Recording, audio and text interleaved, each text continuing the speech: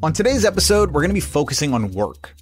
When I think about what it means to be a better human, a lot of the ideas that come to mind first for me are things that I do in my free time. It's how I deal with interpersonal relationships, how I treat my family, my friends, how I treat myself. But the majority of my waking hours are spent working.